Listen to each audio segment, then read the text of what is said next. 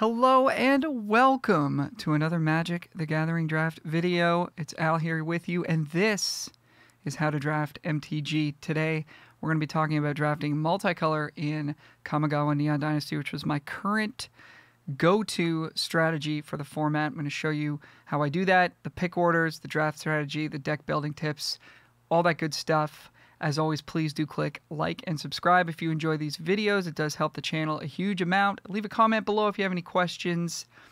Without further ado, let's get into the guide. Here we go.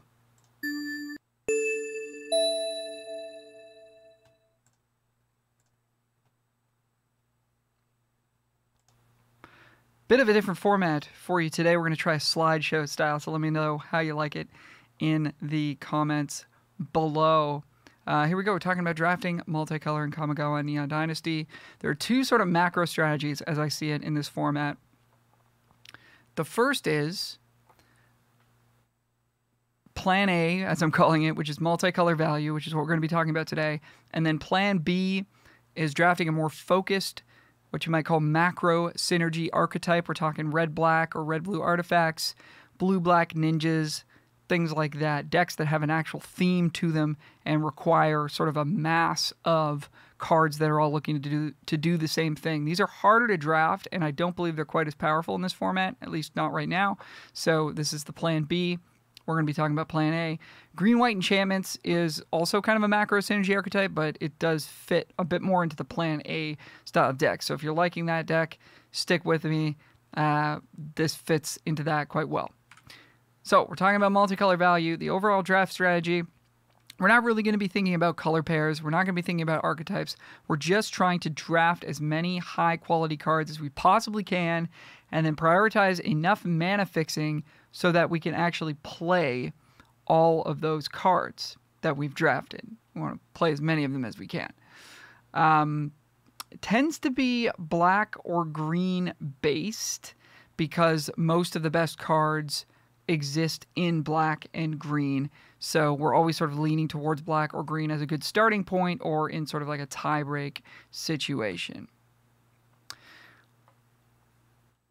Our gameplay and deck building, we're trying to play for the long game. We're trying to win the long game, so we want to have a better end game than our opponent, and that's going to be fairly easy to do if we're always picking the best cards that we see in the draft. We want to have an early defense so that we don't get aggroed out, which can happen, but it doesn't happen all that often. And we want to prioritize on-board value as opposed to raw card draw spells. And you'll sort of see what I mean as we go forward. But the best way to get on-board value is generally with Sagas. The strengths of this archetype, it's not really an archetype, this strategy, we've got a lot of flexibility. We have a high power level because we're taking all the best cards, and we don't require a particular color or archetype to be open at the table. We're just taking the good cards and taking the fixing and going from there, which means that reading signals in the draft is less important than it normally would be. So if you're not super confident at reading signals in the format or in general, this is a great place for you to be. And of course, we get to play as many of the best cards as we can that were available in the draft to us. Whereas if you're in a more focused macro archetype, you're going to be passing some of the bombs that you get passed. Whereas here, we just get to take them.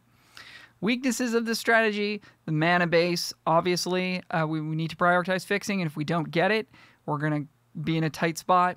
We can be vulnerable to aggressive decks some of the time. So we want to make sure we have enough stuff to do early in the game that we don't get totally run over. And mulligans can be a little bit tough with this deck. So we want to make sure we're playing 17, 18 lands. And again, we have that fixing. And we're building our deck in such a way that we don't end up with some awkward opening hands. And we'll talk about how to do that a little bit later on. And finally, this does require a strong deck building technique. And I'm going to go over how to do that. But we do have to be paying attention to things like number of mana sources and curve and where our splash cards are on the curve and what we're going to be trying to do actually in-game to make sure we're putting the best cards in the deck for how it's going to go in the game. All right, let's get into the pick order, starting with the bombs, of course. Then we're getting into the best Sagas, which is pretty much the best thing you can be doing in the format and in this deck. We want to just be playing as many excellent Sagas as we can get our hands on. Then we're looking for good value creatures, the best value creatures, as I've outlined them here. because those put presence onto the board, but also generate card advantage and or board advantage for you. We're next looking for synergy cards. These are cards that sort of ask a little bit more of you, but not too much of you, such that you do need to build around them a little bit, but they are still quite powerful without too much of an investment in the draft portion. Then we're looking for removal. Removal is not at its best in this format, but I will outline what the best removal spells are and why you should be taking them over the other removal spells and sort of how they fit into this archetype. Then we're prioritizing fixing, and this is a little bit maybe controversial or looks a little bit weird. As of right now, the dual lands and the fixing cards are going kind of late. I can certainly see a world where we need to prioritize fixing a little bit more. But as you'll see, these top 5 categories I've outlined here are all sort of pretty small subsets of cards in the format, and you'll sort of be taking those in your first, 3-4 picks, maybe 5 if you're lucky. And then right after that, as soon as there's no excellent cards in the pack, we're taking lands, we're taking fixing cards, and then finally we're taking our filler and our role player cards, which I'm going to go over sort of where they fit and why you want to pick those up and when you want to pick those up. All right. Starting with the bombs, Jugan defends the temple. I'll quickly go over these cards. This card's obviously super busted. It's the highest winning percent card in the set. 2 and a green. Saga makes a 1/1 that makes a mana. Then it puts 2 1/1 counters on your creatures. And then it comes back as a 2/2 flying that buffs creatures that you play afterwards. Excellent early, excellent late. Card's really good. Fable of the Mirror Breaker, similarly one of the best cards in the set.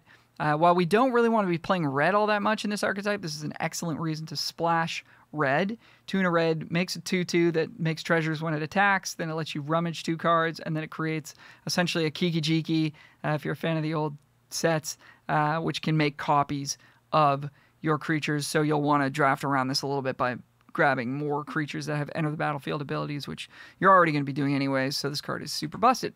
Take it, play it. It's great. Wandering Empire, 2 white.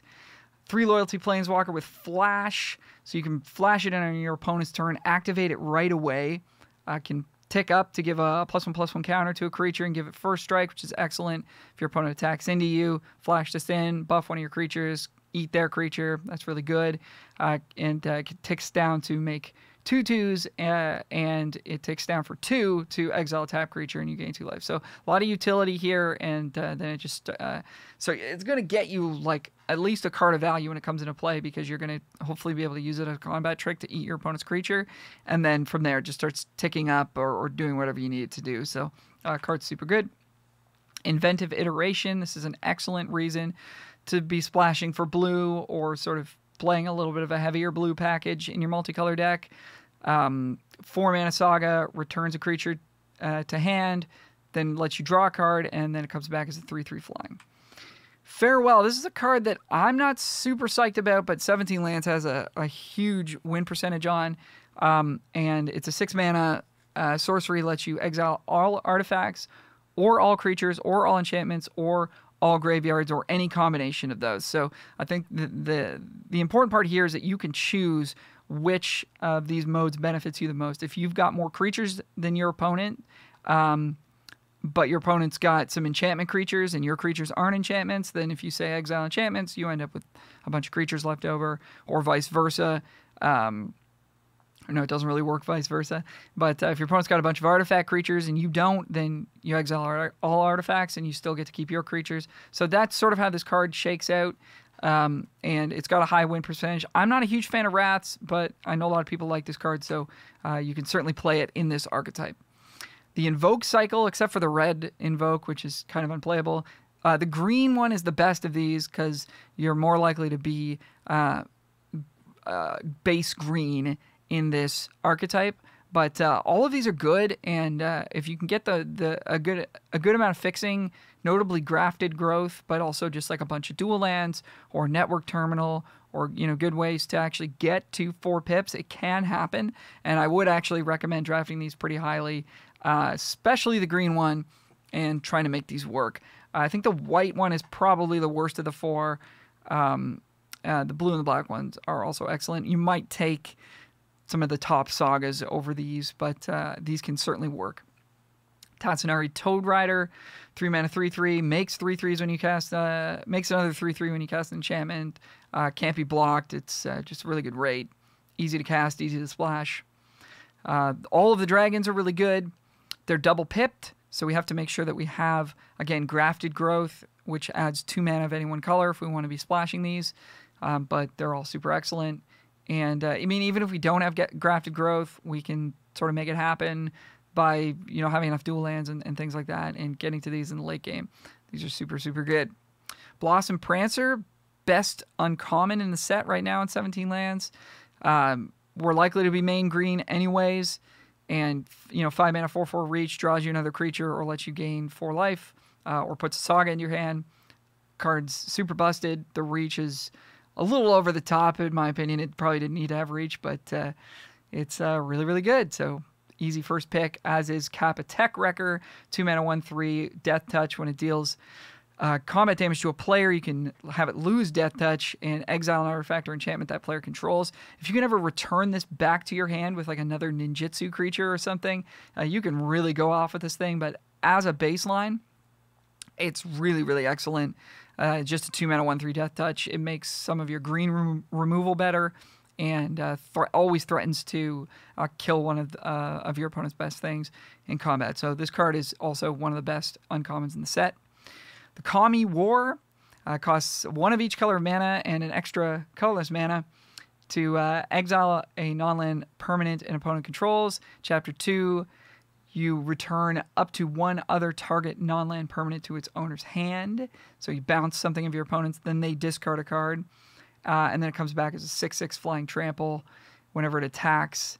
Defending player chooses a non-land card in your graveyard, return that to your hand, and then this gets a power boost for the mana value of the card. So huge reward if you can get 5 colors going, and it's not that hard to do that in this format. So I would be happy to first pick this and try to make it happen.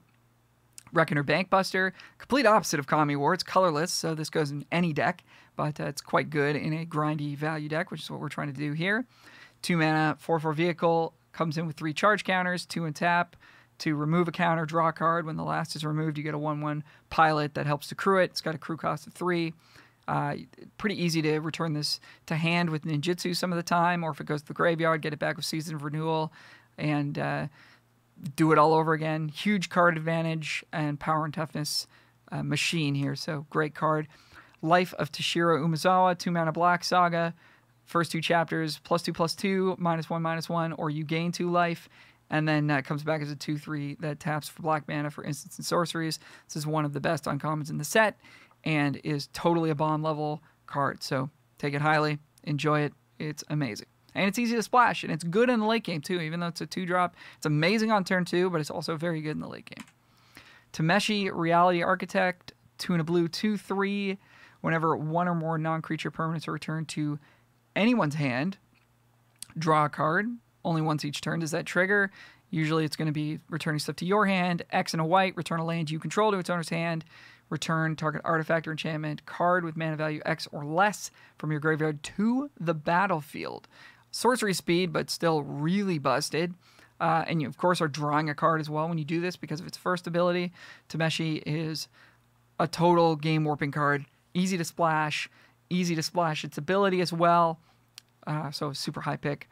Reality Chip, 2 mana, 0/4 artifact with reconfigure for 2 and a blue. It lets you look at the top card of your library, and if it's equipped to something, you can play lands and cast spells from your top of your library. If you've never played with this effect before, it's super powerful, as you can just sort of keep playing stuff off the top of your deck, and it's kind of, in a weird way, like just infinite card draw, as long as you can just continue to play stuff. Obviously, once you've hit your land play, you have to stop, but yeah, card's really good, takes over the game, and it also comes down early and blocks for you, which is not bad if you're main blue, which we won't likely be in this archetype, but this is easy to splash and takes over the game. Restoration of Aganjo, 2 and a white saga. Chapter 1, get a plains. Chapter 2, you can discard a card to return target permanent card with mana value 2 or less from your graveyard to the battlefield tap, so that's nice later on in the game. And then it comes back as a 3/4 vigilance. Whenever it attacks or blocks, you get a 1/1. So this is just pure value, just an excellent saga. easy first pick and easy to splash if need be. Biting Palm Ninja, 2 and a black, 3/3 ninja with ninjutsu of 2 and a black. Comes in with a menace counter. Whenever it deals combat damage, you can remove that menace counter to take a card out of your opponent's hand. So this is super good, obviously with ninjutsu enablers, but just as a 3-mana, 3/3 menace, it's pretty hard to block as it is. When it connects, it's devastating for your opponent. If you ever get to reset it by bringing it back to your hand with a ninjutsu ability, get to do it all over again, or buy it back with Season of Renewal. Card's dope. Pick it highly. It's amazing. Kyodai, Soul of Kamigawa, 3 and a white, 3/3 flash flying. When it comes into play, another target permanent gains indestructible, and for as long as you control this as well. So you save your thing from a removal spell or from a combat, or you win a combat. Maybe this eats something of your opponent's too when it comes down if they're attacking you at that time. And then that permanent that you choose is indestructible for as long as Kyodai is in play. And that's really, really nice. And then you can pay 1 of each color mana to get +5/+5, which can happen. So it's really good. Blade of the Oni, 1 of the black, 3/1 menace. It's got reconfigure for 2 BB and turns a creature into a 5/5 menace. So just good value, good curve creature too. If you're main black, not looking to splash this one as much, but if we're main black, we'll happily play it.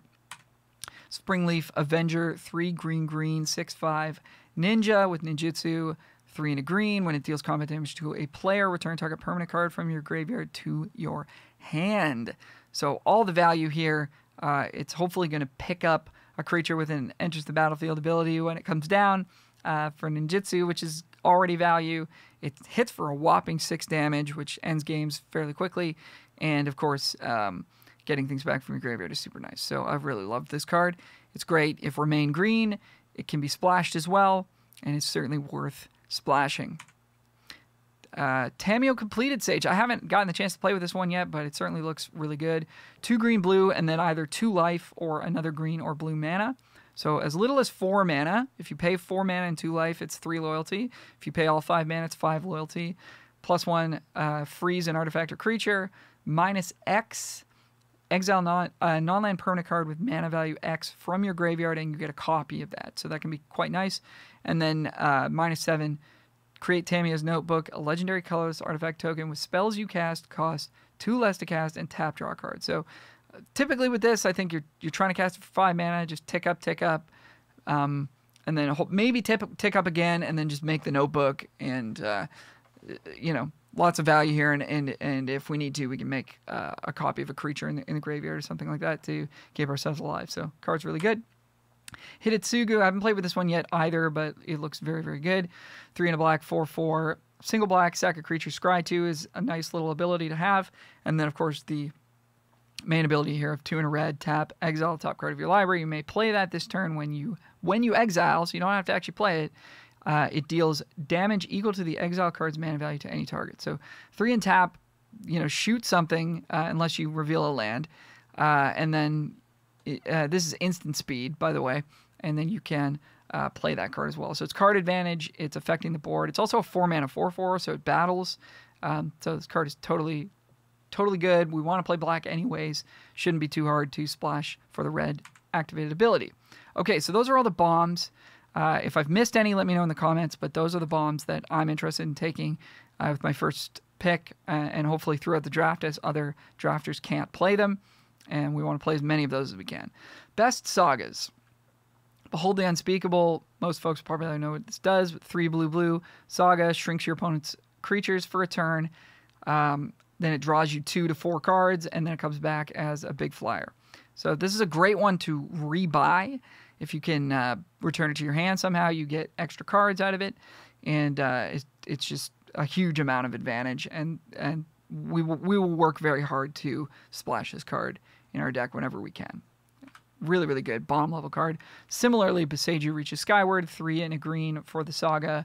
That draws 2 forests. Chapter 2 doesn't do anything, and then it comes back as a giant reach creature. Just huge value. This is like a 4 mana 6/6 most of the time, and drawing 2 lands.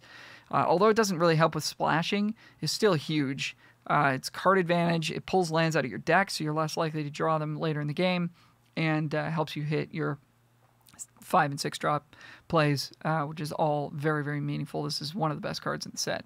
happy to first pick this one. Machiko's Reign of Truth, 1 and a white. Saga, chapters 1 and 2. Target creature gets +1/+1 for each artifact and enchantment you control. And then it comes back with a creature with power and toughness equal to the number of artifacts and enchantments. So this is like frequently giving +3 or +4 to a creature, and that's just a huge problem for your opponent. This is great late in the game when you have a ton of stuff. It's also not bad early when you've only got a couple things. And yeah, just a huge amount of value. Buying this back from the graveyard or returning it to hand and replaying it is really nice value as well. So bomb level card and a great reason to be white. Usually we want to be black or green, but if we have a couple of these, it's a really nice reason to end up being main white. Long Reach of Night, 3 and a black, chapter 1 and 2. Each opponent sacks a creature unless they discard a card, and then it comes back as a menace creature. This is one of my favorite ones to buy back with Geothermal Kami, returning it to hand, or getting it back from the graveyard. Just triggering this multiple times. Just really, the first trigger isn't too bad for your opponent, but the second, third, fourth gets really gross. And if they're empty-handed, they have to sacrifice a creature. So, card is very good. One of my favorite black sagas. Tales of Master Seshiro, 4 and a green. Saga, chapters 1 and 2, put a +1/+1 counter on target creature or vehicle, gains vigilance, and then comes back as a 5/5 vigilance haste. Just a huge amount of stats for this mana cost, and the +1/+1 counters and the vigilance that it provides early are very, very meaningful. So don't overlook this one. It's a common, but it's one of the best green commons, and is a great card. Tribute to Hirobi. This one I'm like, I can't decide whether I love this card or not, so I'm not putting it bomb level, but I do think it's good. 1 in a black saga, chapter 1 and 2, each opponent creates a 1/1 black rat rogue, and then chapter 3 it comes back as a 3/3 flying haste. You gain control of all rats, and then you can stack creatures when it attacks to draw cards. So there's a lot of nice things going on here. It is a little bit awkward if your opponent has a way to sacrifice the rats you give them for value, if they have a Dockside Chef or something like that. They can also block with the rats for a couple turns. They can attack the rats into you to just suicide them, so you don't really end up getting those. So there's a little bit of awkwardness with this saga, but I think generally speaking, it's quite high power, and I would be happy to first pick it. Okay, so those are the sagas. So we're trying to get as many of those as we possibly can. That's our real bread and butter for a deck like this, and you can see that most of them are uncommon or rare, so obviously we have to spend a lot of high picks on them and hope that other drafters can't like add them to their deck because they don't have enough mana sources. They're not in those colors, and we'll see a couple of them in packs 2 or 3. So, you know, if we get a ton of those, we're laughing. If we don't, we're now starting to look towards the best value creatures. So these are just creatures that affect the board and provide either multiple bodies, or maybe they draw you a card, or some other way to provide additional value. And we're happy to play them multiple times if we can. We're happy to return them to our hand from our graveyard, stuff like that. Imperial Oath, 5 and a white sorcery, makes 3 2/2s, and you scry 3. Just a ton of power and toughness on the board. Makes it really hard for your opponent to close out if they're an aggro deck, and sometimes allows you to actually push the final damage on your side because they may not have enough blockers to deal with all these 2/2s. And scry 3 is huge. You're often putting a couple lands on the bottom and finding your next action spell. These are in order, by the way. These ones now are in order by color and not by like priority in the draft. So I'll sort of discuss that. Spirited Companion, 1 and a white 1/1, comes into play, draw a card, and it's an enchantment, which is super meaningful. So this is something that we want to, you know, play multiple times if we can return it to hand, or, you know, just having this as a 1/1 in play early can disable a lot of attacks for your opponent. There's a lot of creatures with 1 toughness that don't want to battle with this thing. Akiba Reckoner Raid, this is a saga, but I kind of look at it more as a value creature. Was essentially a 1 mana 2/2 menace that drains them for 2 over the course of a couple turns. So this is a great one just to get on board early, get your life total a little bit out of reach, have a 2/2 in play. It can enable some ninjutsu. It's an enchantment. It kind of just does a lot of great things. So card's a very high pick. Virus Beetle, another very high pick. 1 in a black 1/1 artifact creature. When it comes into play, opponents discard a card. Another one where if we get to play this multiple times because of ninjutsu or because of getting it back from the graveyard, it can be very, very devastating, and your opponent will not want to trade their 1 toughness creatures for this because that's really bad value for them. Twin Shot Sniper. This is a nice one to come in off the splash. 3 in a red, 2/3 reach when it comes into play. 2 damage to any target. Can also be channeled for 1 in a red to deal 2 damage to any target. Just a solid splash card, and again, a nice one to maybe channel early, return to our hand later with Season of Renewal, and do it all over again. So this is a great one.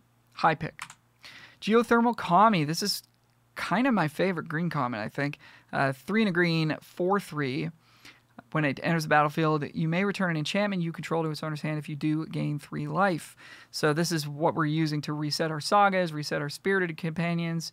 So anything that's an enchantment that adds value, it's really nice to pick this up. Also Twisted Embrace, which we're going to get to in a second, which is the black aura that kills something when it comes into play. Really nice to reset with this. Life of Toshiro, really nice to reset with this. So this just does so much, and the 3 life is huge. The 4 power is really nice. So this is a big priority for a deck like this. Katoze, Silent Spider, 3 blue-black, 4/4. When it enters the battlefield, you get to exile something from your opponent's graveyard, and then you can play that card with using any color mana. So just a nice body, and takes the best spell out of your opponent's graveyard. So this is great to play later in the game. Pretty easy to splash if we're already black. Not too hard to make blue. Gloom Shrieker, this is another excellent value creature. 1 black-green, 2/1 menace. When it enters the battlefield, we return target permanent from our graveyard to hand. Unfortunately, if it dies, it gets exiled, which I always forget about, so look out for that. But we can pick this up with Geothermal Kami to reuse it again. We can pick it up with Ninjutsu pretty easily since it has menace. It's likely to get through. Use it again. So it's not hard to cast this 2-3 times in a game and just absolutely bury your opponent. So this is certainly a priority. Colossal Sky Turtle, 4 green, green, blue for the 6/5 flying ward 2. It channels for 2 and a green to return a card from graveyard to hand, or for 1 of the blue to bounce something. So just a lot of utility here, and then it's not too hard to cast this on turn 7 or whatever, and it's really hard to deal with when it comes down. So another big one. Circuit Mender, 3 mana for the colorless artifact creature, 2/3. When it comes into play, gain 2 life. When it leaves the battlefield, draw a card. So leaves, if we bounce it with Ninjutsu, we draw a card. If it dies, we draw a card. Anything like that. We can even bounce it with an effect that allows us to bounce one of our own creatures, like a Moon Snare Specialist or something like that. This card is huge value. Buying it back from the graveyard is really good. And this is a high pick because it's colorless. We're always going to be able to play it in our deck.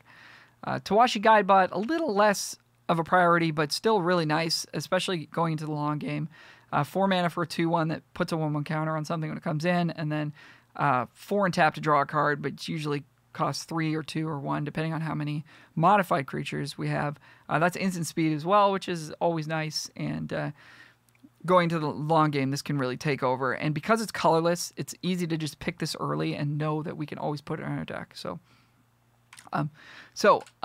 before we go to the next, so of these value creatures, the top priorities, I think, are the black cards, the Reckoner Raid, the Virus Beetle, and the colorless cards that we just talked about, Gloom Shrieker, and then Spirited Companion. Those are sort of the best of them, but they're all really good, and I'm happy to take any of them early and play as many of these as we can. Our plan A, again, was to play as many Sagas as possible. The next is to play as many of these value creatures as possible. Synergy cards. These are going to ask a little bit of us in the draft. Not too much, but a little bit. So we don't want to necessarily take these over some of those best Sagas because we will have to do a little bit of work to draft around these. Brilliant Restoration, 3 colorless, 4 white, 7 total mana. Return all artifact enchantment cards from your graveyard to the battlefield. This is a huge effect when it lands, and I've lost in tremendous fashion if you've seen that video to this. Because we already want to play so many enchantments anyways, it's not too hard for this card to be really good. But we can juice it up with things like the Modern Age that let us discard cards, and just draft like a ton of Spirited Companions and cheaper enchantments that we're going to be able to get down and get into the graveyard and just get a ton of value out of this. So I'd be happy to take this early. It's very, very powerful when it does land. We just have to make sure that we have enough artifacts and enchantments in the deck and that we have access to 4 white mana at some point in the game. Jin, Jataxius, Progress Tyrant, 5 blue, blue, 5/5. Whenever you cast an artifact, instant, or sorcery, copy it. Whenever your opponent casts an artifact, instant, or sorcery, counter it for the first time, their turn. So this needs a lot of artifacts to be excellent. So if we have those, it's really good. If we don't, it's not very good. If we take it early, we can try to prioritize them. If we see it late and we have a lot of artifacts, we can snap it up. So just be aware that it needs artifacts to be good. Dockside Chef, single black, 1/2 enchantment creature, 1 on a black, sack an artifact or creature to draw a card. Again, like it's not too hard. We already want Virus Beetles and Spirited Companions and cheap little value things. So this is going to be pretty good most of the time, but obviously the more of those things we have, or cards that generate multiple creatures when they come into play, the better. So, but this card is always good. And the fact that it's an enchantment, too, matters. Nashi, Moonsage's Scion. I haven't played with this yet, but it looks like it's quite good. 1 black, 3/2 with ninjutsu, 3 and a black. When it deals combat damage to a player, you exile the top card of both of your libraries. Till end of turn, you may play one of those, and you just get to pay life equal to the mana cost rather than pay mana. So it gives you a free spell, unless you flip land for both of you, which is unlucky, but can happen, of course. But, I mean, just a good rate, 3 mana, 3/2. If this hits repeatedly, you get to keep doing it. And, of course, the ninjutsu is nice. There's synergy there. And if we have the enablers for this, it's going to be really nice. Generous Visitor, single green, 1/1. Whenever you cast an enchantment spell, put a 1/1 counter on target creature. We just need enough enchantments to make this good. And oftentimes you will have those naturally, but sometimes you won't. So just be aware of that. Weaver of Harmony, similarly, this needs a lot of enchantments to be good. 1 and a green, 2/2. Other enchantment creatures you control gain +1/+1. And single green, tap, copy target activated or triggered ability from an enchantment source that you control. And you may choose new targets. So this is really nice. So if you've got an enchantment that says come into play, exile something, you can exile 2 things, which is really good. Or if you have, something like Machiko's Reign of Truth that's giving +1/+1 to a creature of yours for each artifact enchantment, you get to do that for 2 creatures if you use this activated ability. So this is really good if you've got a lot of enchantments, essentially, and a lot of enchantments that have abilities. So just be aware that this is... It's not great on its own with only like 5 enchantments in the deck, but if we've got like 10 or 11, which is pretty easy to do, it's going to be really good. Jukai Naturalist, same story here. Green-white for a 2/2 lifelink. Enchantments cost 1 less.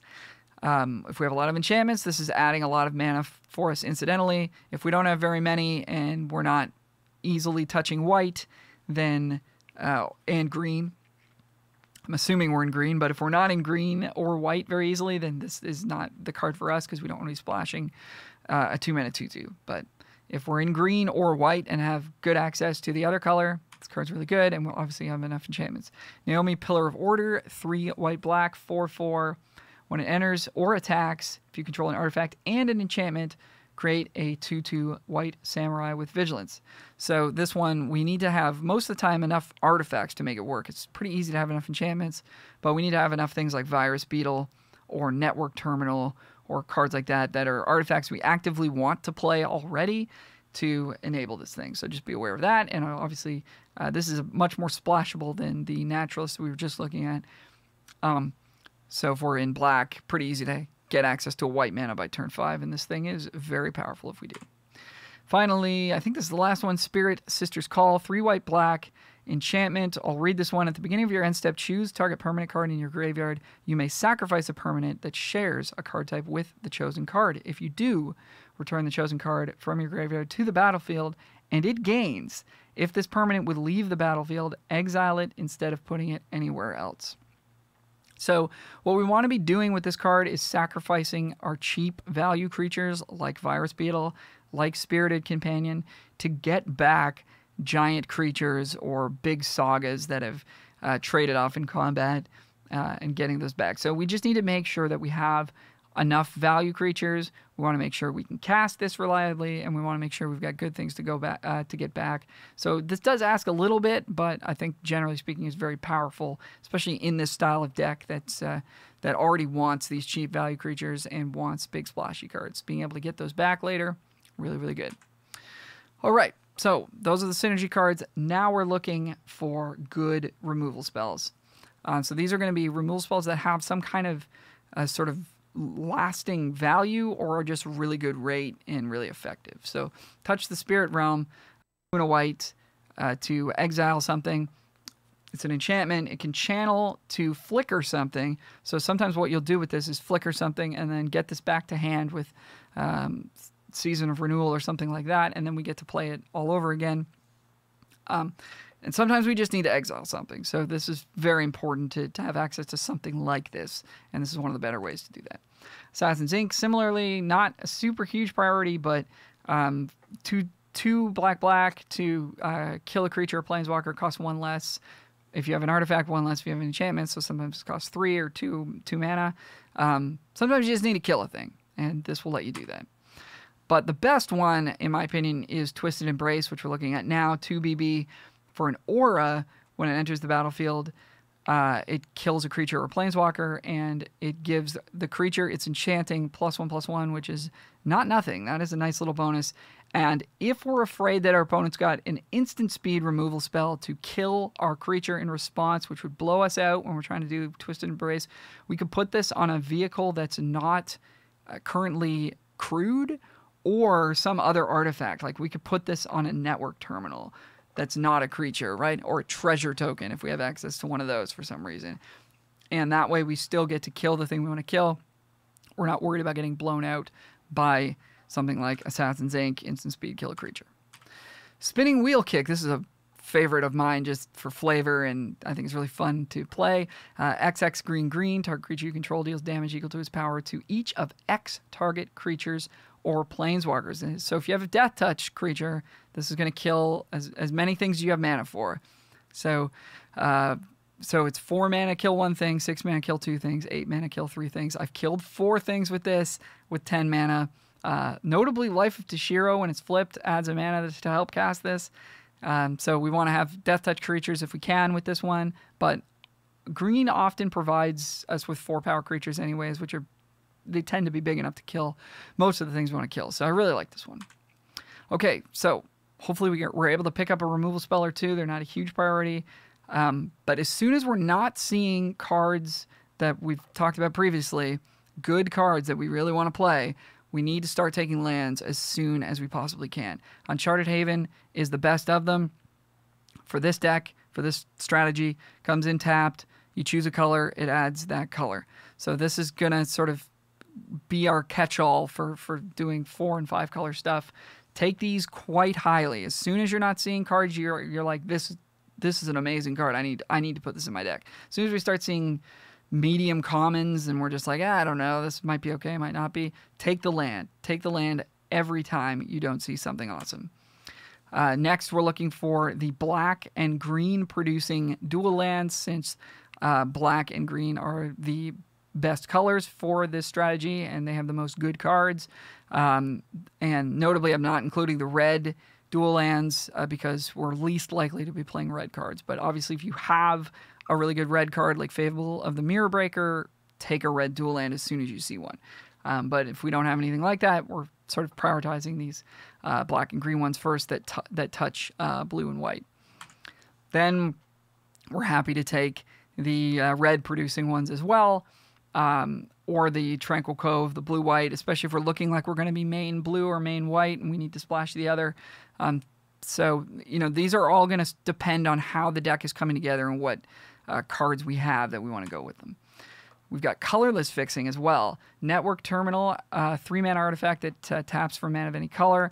And then this is actually a decent little value engine later in the game. If we have another artifact, we can pay 1, tap this, and another artifact to draw a card and discard a card. That can actually sort of generate a good amount of value over the course of the game. So don't overlook this one. This is another one. As soon as we're not seeing really, really high impact, excellent cards in the pack, snap up a Network Terminal or an Ecologist Terrarium, 2-mana artifact. When it comes down, search for a basic land, and 2-tap sack to put a 1/1 counter on a creature at sorcery speed. Terrarium's definitely not as good as Terminal, but still another card that I'm happy to just pick up when there's nothing awesome in the pack. So this is like, I'm talking like pick 5, pick 4 maybe even, or like pick 1. If the pack is really weak, just take the land. But this is going to be pretty early. I know we've talked about a lot of cards, but in the scope of an actual draft, we're going to start taking these around pick 5 because we're not going to be seeing the Sagas anymore. People are taking those highly. We're not going to be seeing bomb rares. We're not going to be seeing good removal. So take these highly. Green-based fixing. Commune with Spirits. We need 9, 10, 11 green sources in the deck to really rely on this, but once we have that, it makes it really easy to find our other lands of other colors, and of course, pull Sagas into our hands. It's a very, very powerful card. So if we're heavy enough green, this does a lot of work. We can play 2 of these. We can play 3 and trim a land. This card's really good. I would take it early if I didn't see anything good in the pack. Grafted Growth, similarly, I'm happy to speculate on this. This enables us to play the Invokes that we were talking about before. This enables us to play the Dragons that are double pipped. This enables us to play Behold the Unspeakable, which is double pipped. So this is not like a great card, but being able to play an Invoke or a Behold or a Dragon is all of a sudden makes it worthwhile to play this card. So again, speculate on it. If there's nothing good in the pack, just take it. Greater Tanuki.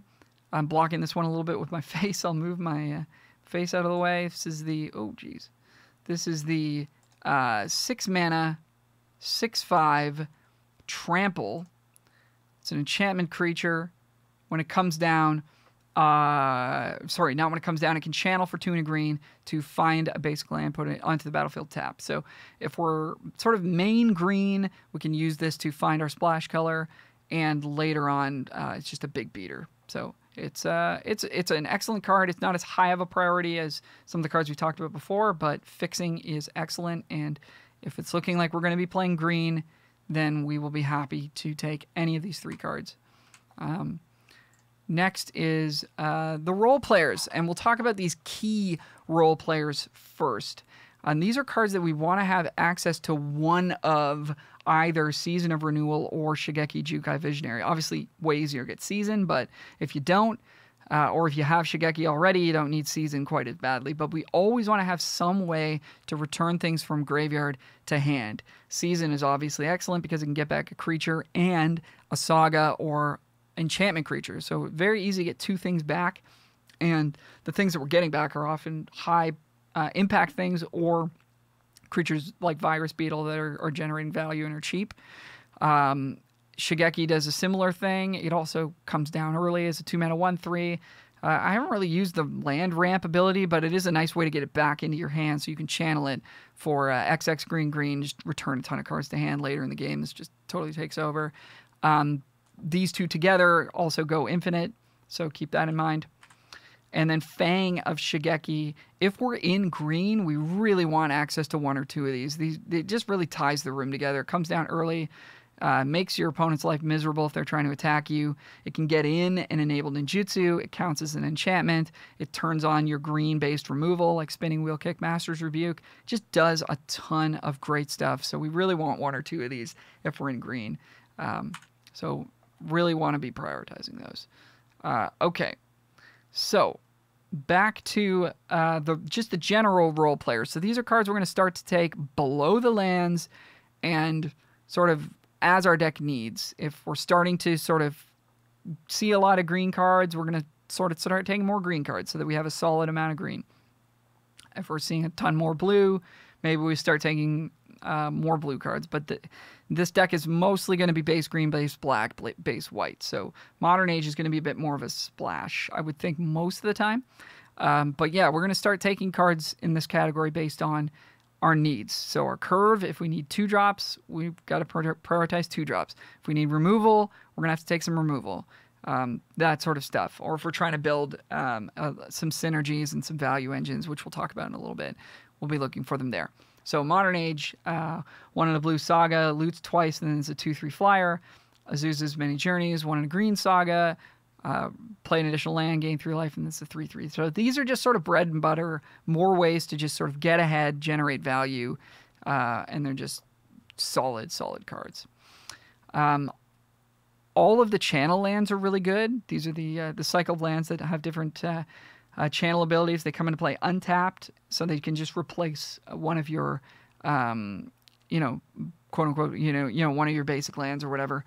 And then sometimes you just get value from them. You can also return them to hand with Shigeki. So if sometimes you've got that going on, you can reuse these. So yeah, these are all excellent and are totally fine mid-level picks in my opinion. All of the shrines are decent except for the blue one. But we would pick up the blue one once we had one or two of the other shrines, just to sort of pump up those other shrines. The white one is the best, probably followed by the green one, followed by the red one, followed by the black one, and then the blue one is really only useful to pump up the other shrines. But happy to speculate on these, and they can do work in this style of deck. And we're already set up to play a bunch of fixing, so it can be certainly possible to be playing like 3 of these and splashing the third, or 4 and splashing a couple of them. So, and when you get multiple of these in play, it's very powerful. All right, we've got some medium-ish removal here. March of Wretched Sorrow, X and a black. Deals X damage to our creature player. You gain X life, instant speed. The life gain is really nice. It's splashable. If you need to kill something, you'll be happy to pick this up, but I wouldn't pick this early, I don't think. Fade into Antiquity, 2 and a green, exile artifact or enchantment. This is not an instant. I've made that mistake a couple times on video, so that's kind of bad. But this kills a lot of things that you need to kill. Solid removal spell, Master's Rebuke, 1 and a green, instant for a bite spell. Your creature deals damage to their creature. Great with Death Touch. It's instant speed. If you got big things, you're going to be able to kill lots of stuff with this. Again, don't need to stock up on removal in this format, but if we didn't see any of the good removal spells that we talked about earlier, we will want like 2-3 removal spells in the deck to make sure we have ways to kill things. Similarly, we could take Intercessor's Arrest, 2 and a white, Aura, or Tamiyo's Completion, 3 and a blue Aura, which both essentially lock down whatever they're attached to. And these are easy to splash, and they can actually be searched up with a card called Shrine Steward, which we'll get to in a little bit. So if we're really hurting for removal, we can pick these up, splash them, and sometimes actually search them up for additional value. So again, not cards that are priorities, but if we need removal, we're happy to play them. And then there's kind of like the bad removal spells. So March of Otherworldly Light, X and a white, instant exile artifact creature enchantment with mana value X or less. So if you need to exile a big thing, you're going to need a lot of mana. And that's the only thing that's awkward about this. The additional cost is not really something that's going to come up all that often with something like this. So if we're desperate for removal, we'll take it. Seismic Wave, we're just not really trying to play red. So if we have to splash this because we need removal, we will. 2 and a red, instant, 2 damage to any target, 1 damage to each non-artifact creature target opponent control. So generally you get 3 damage, 2+1 on something, and then maybe you get to take out something else. And it can be really powerful, but generally not looking to play it. Ninja's Kunai, single mana equipment, equip 1, equip creature has 1 tap, sack the Kunai to deal 3 damage to any target. This can go to face, which is nice. It can be a decent way to remove something if you really need a way to remove something. So you can play these if you need to, but hopefully you won't have to. Thirst for Knowledge. And Roadside Reliquary. So these are just like raw card advantage spells, which are not as important as generating value on the board. But these can be all right if we don't have any ways to draw cards. Thirst for Knowledge, 2 and a blue, instant, draw 3, discard 2 unless you discard an artifact. The more artifacts we have, the better this gets. But we don't want to load up on too many of these because we really do want to be impacting the board throughout the game. Roadside Reliquary is the colorless land with a 2-tap sack, draw a card if you control an enchantment, draw a card if you control an artifact. If you can trigger this reliably by having an artifact and enchantment to get 2 cards out of it, I think it's worth playing. I would not play it unless I were playing 18 or more lands because it does not tap for a color and we're trying to do multicolor stuff. So oftentimes it doesn't make the deck, but if we can trigger it reliably and we're like not too stretched mana base wise, we can rock it. Here's our white curve filler, Golden Tail Disciple, 2 and a white, 2/3 lifelink. Real nice against aggro decks, counts for an enchantment. Nariki Yamazaki, 2 and a white, 3/2 vigilance. When it attacks alone, or any samurai warrior attacks alone, cast enchantment from your graveyard. So good if we have a lot of enchantments, not so good if we don't. Well, medium if we have a lot of enchantments. Skyblessed Samurai, 7 mana, 4/4 flying, costs 1 less for each enchantment. This is a card we'll take a little bit earlier if we see that we're really starting to pile up enchantments. It's easy to splash. It's a really impactful body. And Sunblade Samurai, 4 and a white, 4/4 vigilance, channels for 2 to search for planes and gain 2 life. So these are all nice curve fillers. In the case of Skyblessed Samurai, kind of like a nice payoff if we're doing a heavy enchantment thing. Then we've got the other white curve fillers here, Lion Sash, 2 mana 1/1 that can exile cards to get bigger and then reconfigure and pump a creature. I've just found this to be pretty clunky, but it can do work if you need another card in your main white. Moth Rider Patrol, 1 mana 1/1 flying. It's better with ninjutsu. It can pay 3 and a white and tap to tap target creature, which is generally not that useful, but sometimes comes up. Yeah, the card just isn't that good because we're not trying to aggro people down. But again, if we need curve filler, if we've got ninjutsu, we'll play it. Selfless Samurai, 2 mana 2/2 Samurai. Whenever a samurai attacks alone, it gains lifelink, and you can sacrifice this to give a creature indestructible until end of turn. So a nice curve out play, not that great in the late game. So we're only really looking to play this if we're base white. And then we've got some white conditional removal. Fall of Lorkanda kills something with mana value 4 greater, and then comes back as a 1/3 defender that when it dies, draw a card. Card's just not that good. It's just a little too conditional, but we'll play it if we need to. And if we have Dockside Chef, it's a little bit better because we can always sacrifice the 1/3 to get an extra card off of it and off of the Dockside Chef, which is kind of nice.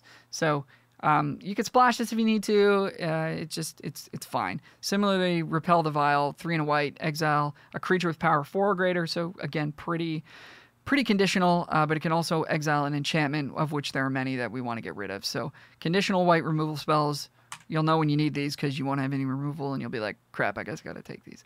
Black Curve Filler, Grave Lighter, 2 and a black, 2/2 flying. When it enters the battlefield, if something died, you draw a card. Otherwise, each player sacrifices. So if we have ways to turn this on, if we've got Oni Cult Anvil, if we've got Dockside Chef, then this can be really good, but it's not a reliable way to draw extra cards because it's just hard to sort of set this up in combat. We need ways to sort of do it naturally. Anchorize Infiltrator, 1 and a black, 1/2 flyer. I really like this one. Comes down early. Later in the game, you can pay 3 and a black, +2/+2. It enables ninjutsu. It can end games on its own. It comes down on turn 2, so if we're base black and we need an early play, we can do this. We're not really looking to splash any of these cards that are listed here, but if we're main black, then we'll rock them. Leech Gauntlet, 2 mana 2/2 lifelink, reconfigure 4. This card just not that impactful. 2 mana 2/2 lifelink just isn't that good in this format. And reconfigure is super expensive, but it does count for an artifact. It does cost 2 mana, and sometimes we just need a 2-drop, so we'll take it and play it then. Nezumi Blade Blesser, 2 and a black, 3/2, has Death Touch if you have an artifact, has Menace if you have an enchantment. So if you can do the artifact plus enchantment thing reliably, this can be okay. It can enable ninjutsu, which is nice. So, you know, if you need a 3-drop, you can play it. It's fine. Ninjutsu style fillers and role players. Moonsnare Specialist, probably the best of them. 3 and a blue for a 2/2 that bounces something when it comes in. Ninjutsu for 2 and a blue. Mukatai Ambusher, 3 and a black, 3/2 lifelink. Ninjutsu for 2 mana. Nezumi Prowler, 1 and a black, 3/1. Ninjutsu for 2 mana. When it comes in, target creature gets Death Touch and lifelink. So the Prowler is particularly nice because it can give one of your smaller creatures that got blocked Death Touch, and so it allows for that to trade, and then you're left with this 3/1 body. So that's some good value. And then Searchlight Companion is just a really nice way to enable ninjutsu. It provides two bodies. It has flying, so it's hard to block, obviously, and then you get to pick it up, you get to put it down again, get another 1/1. So that's just a nice little combination with some of these ninjutsu creatures. So you'll take ninjutsu creatures if we have a lot of ways to sort of benefit from it. Virus Beetle, Spirited Companion, cards like that. Circuit Mender especially. Cards that when they enter and leave the battlefield, they have effects. And then, and then of course, if we have good enablers for these and our deck is like not shaping up super well, we might just need to sort of play a few of these just to sort of make playables and have something to do. But these are decent. And I should mention the Prowler and the Ambusher are artifacts, which matters some of the time in black. Green Curve Filler, the enchantment style stuff here. Bamboo Grove Archer, 1 and a green, 3/3 Defender Reach that can discard for 5 mana to kill a creature with flying. Bear of Memory, 2 and a green, 3/2. You can pay 6 to put a 1/1 counter on an enchantment creature and give it trample. That ability does come up not a fair amount, but like some of the time. So this card's decent. I'm happy to play one of these. Harmonious Emergence, 3 and a green, that turns a land into a 4/5 with Vigilance and Haste. This card is actually a lot better than it looks. It's just, that's a lot of stats. And you can search this up with Shrine Steward, which we're, again, going to get to in a little bit. So yeah, just a solid card if you need 4-drops. If you benefit from having more enchantments, you're happy to play this. Jukai Preserver, 3 and a green, 3/3, puts a counter on something. I have yet to actually channel this, but you can do it, and when you do, it'll be really good.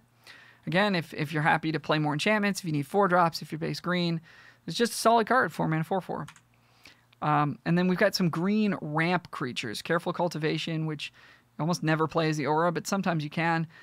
Discard for 1 and a green to make a 1/1 that taps for a mana, and Orochi Mergekeeper, 2 mana, 1/1 that taps for a mana. The modified clause doesn't really matter.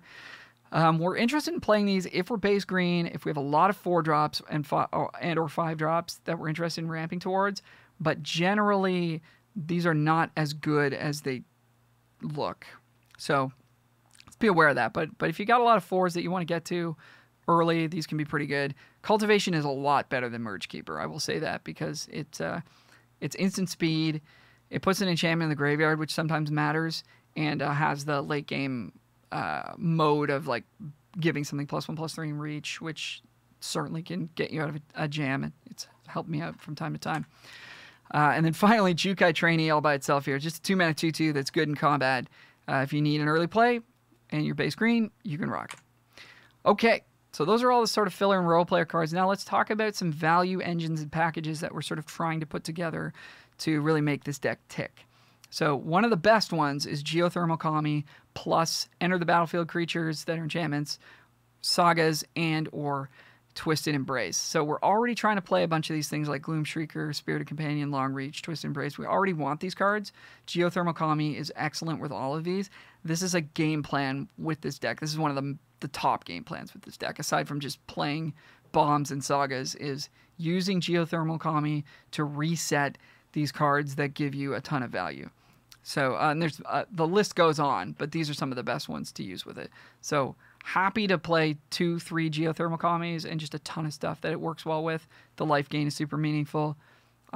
This is like, we said this archetype is plan A, or this strategy rather is plan A. This value engine is plan A for this strategy. So this is really what we're trying to do with this deck. Outside of rares. Kami of Terrible Secrets we haven't talked about yet. I wanted to save it for right here. This is a card that often wheels, comes back around in the pack, and it works really well with all of these cheap value artifacts and enchantments. So not too hard to enable this one, and really does pay you off quite well. Typically, it's more difficult to find artifacts as opposed to enchantments for Kami of Terrible Secrets, so just, yeah, do make sure you have enough of those. Virus Beetle being really the key one, and you want artifacts that cost less than 4, so that when this comes down, it draws you the card right away.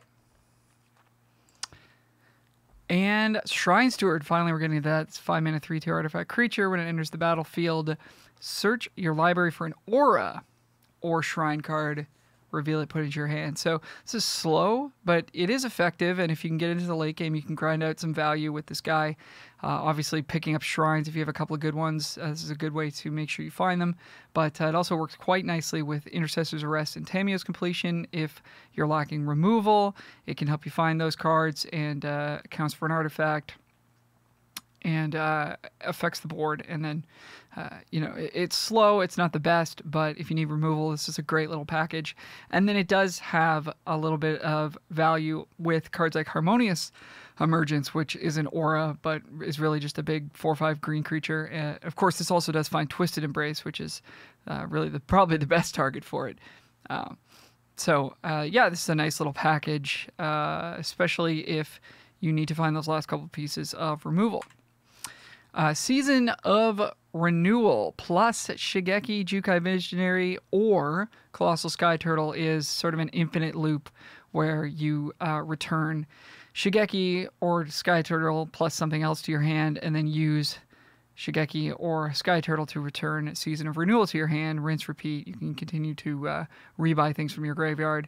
And this is actually a really, really effective way to just win a long game. Your opponent will have a really hard time beating you over the course of a game if you can continuously rebuy your removal spells and your big sagas and pretty much, whatever they're able to deal with, you can get it right back. So this is actually a really, really effective game plan. And since we want Season of Renewal already, it's, all three of these cards we actively want. So it's not like we're working too hard to pick them up, but if we do get them, it's that much better. And finally, Sukenzen Smelter and Oni Cult Anvil lets you make a 3/1 red construct with haste every turn. Without costing you anything but a single mana. So that's a nice little value engine. Less likely to see these cards in a multicolor value deck, but if you do end up with a solid red contingent in the deck, this is one of the better things to be doing. Dockside Chef plus cheap value creatures. Searchlight Companion is a nice one because it makes an extra creature. Dockside Chef is quite good just in general, but obviously with these value creatures, it's that much better. It's pretty gross with Circuit Mender as well. You draw 2 cards when you activate it. And then Circuit Mender plus Ninjutsu creatures. Circuit Mender is kind of a stand-in for any good cheap value creature. Could be Virus Beetle, could be Spirited Companion, you name it. But Circuit Mender is certainly the best of them since you get to draw a card when it leaves the battlefield. Really, if you have a couple of Circuit Menders, it actually, makes us want to play something like Moon Circuit Hacker a little bit more, where normally in this style of deck, it wouldn't be high enough of an impact card. In this situation, I think it would work out quite well. And Circuit Mender is especially good because our opponents don't want to block it because they don't want to give us the card if it dies in combat, and then we get it anyways by ninjaing something in. And Sunblade Samurai plus a Plains enables a white splash with really no cost because if you draw the Samurai, you just channel it for 2 colorless. It doesn't require any color. You get the Plains, and now you can cast your Imperial Oaths. So Sunblade Samurai kind of counts as extra white sources in your deck, and then also is itself a solid creature once we have the white source. Okay. So that's sort of the main notes. And I did forget to mention Kami of Transience, I'm now realizing, which is 2 mana 2/2 that gets +1/+1 whenever you cast an enchantment spell, and you can bring it back from the dead. That's a really good one as well. That sort of fits into the synergy category. Also, Historian's Wisdom, I'm now recalling. It's a 3 mana aura, gives +2/+1, and then you get to draw a card if the creature has the greatest power on the battlefield. That's another just sort of green curve filler kind of card, but it's quite good with Geothermal Kami. So if I didn't mention a card, it's either because I forgot about it, and please let me know in the comments, or it's because I don't consider it really something that I'm actively trying to play in this strategy. So if I didn't mention a card, it's probably because I just don't ever want to put it in my deck. Sometimes you have to, obviously. You'll sort of know when you need to do certain things like that, but I tried to touch on every single notable card for this strategy. So let's talk a little bit about deck building. We want to have 1 main color, ideally, with several splashes, or 2 main colors. No more than 2 main colors. We don't want to be like an even split 3-color deck or anything like that. And generally speaking, we want those main colors to be green or black, or green and black, and sometimes white, but hopefully green or black, as they tend to be stronger, but white's totally fine too. It's got a good roster of sort of filler cards that can just get us to the late game. We want to play 17 to 18 lands, no fewer. Oftentimes you want 18 because we're trying to play 6-drops. We're trying to, splash. We're trying to add extra color sources in our mana base, and adding that 18th land really helps to do that without stretching it too thin. We want to make sure we have 6 or more early game plays that affect the board. So we're talking creatures here. So again, all these things like Virus Beetle, Fang of Shigeki, Spirited Companion, even something like Jukai Trainee if we're in a pinch. 1 or 2 mana creatures that can attack and block, and or sagas that can generate some value and then become creatures, so that we have some board presence early, so that we don't lose the aggro decks and we can start to pressure the other decks that are trying to do late game stuff. Raw power, aka sagas in this format, which are sort of the most powerful cards, is better than overarching synergy. A deck full of great sagas that don't really care about each other, quote unquote, is way better, in my opinion, than like a deck, like a streamlined ninja deck or artifact deck. I mean, maybe the very, very best, most streamlined of those decks would be, amazing, but those rarely, if ever, come together in the draft. So it's really just much better to focus on raw power and individual card quality than it is to sort of be like, I'm building the ninja deck, I'm building the artifact deck. So ideally, we just want raw power individual cards.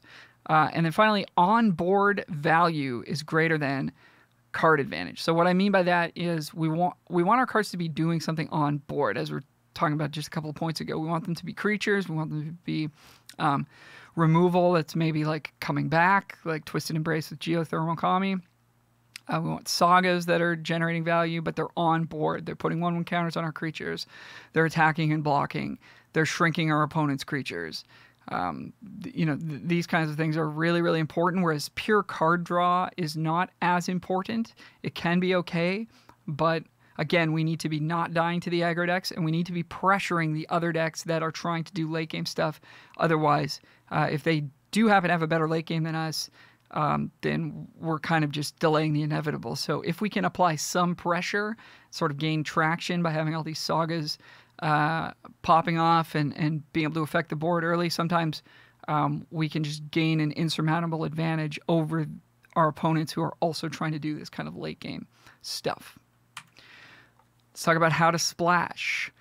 Splashing, meaning, playing 1 or 2 cards of an off color, and how do we make the mana base for that, right? So we want to splash only the best cards in our other colors. We don't want to be splashing, even something like a Spirited Companion, 1 and a white, 1/1, draw a card when it comes into play. We don't want to splash that. We want that to be sort of one of our main colors when we're playing a card like that. It's not impactful enough because we're assuming that we're going to be able to cast our splash cards on like turn 5, 6, 7, and later. So they need to be heavy hitters. We don't want sort of little tiny cards that don't do a whole lot. They must be good in the late game. Kind of the same thing that I just said there. And then single pipped cards only, unless we have something like Grafted Growth, which gives, 2 of any color, which is very important, as we talked about, for splashing the dragon, splashing Behold the Unspeakable, splashing the Invokes. If we don't have that kind of a thing, we really don't want to be splashing cards with double pips.